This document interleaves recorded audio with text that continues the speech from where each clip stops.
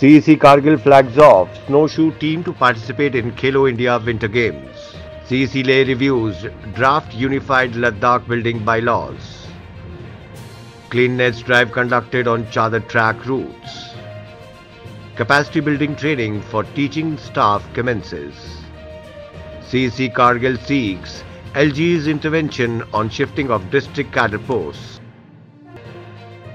CEC Kargil Firoz Ahmed Khan flagged off snowshoe team of Ladakh to participate in 3rd Khelo India Winter Games to be held in Gulmarg. Executive Councillor, Tourism and Zanskar Affairs, Funsuk Tashi and EC Works Mubarak Shah Naqvi along with team coach Saddad Hussain were also present. While flagging off team, CEC said Ladakh has great winter tourism potential and can become an alternative for Gulmarg and Uli. CEC Leh Tashi Galson convened a meeting to review the draft Unified Ladakh Building Bylaws 2022. He asked officers to exercise draft inclusively and submit their inputs accordingly. He further desired to conduct more discussions with all concerned stakeholders in coming days for considering a wider perspective of draft bylaws. District Administration Leh conducted a cleanliness drive on Chadar track routes.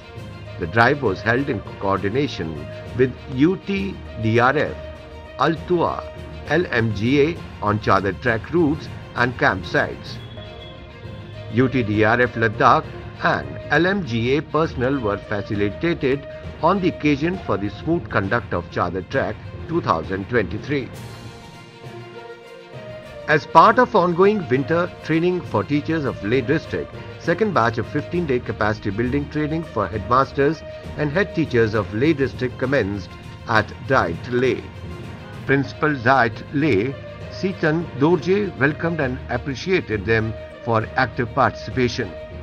In this training, various modules like school leadership, management, public financial management, system etc. will be covered.